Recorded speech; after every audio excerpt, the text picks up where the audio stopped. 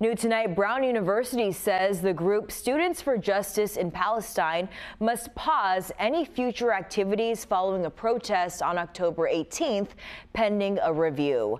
In response, the Brown Divest Coalition saying in part, with this decision, the university has cemented their utter disregard for and commitment to the dehumanization of the Palestinian people. A spokesperson for the university tells us, quote, "We are committed to upholding freedom of expression while also respecting the dignity and humanity of others.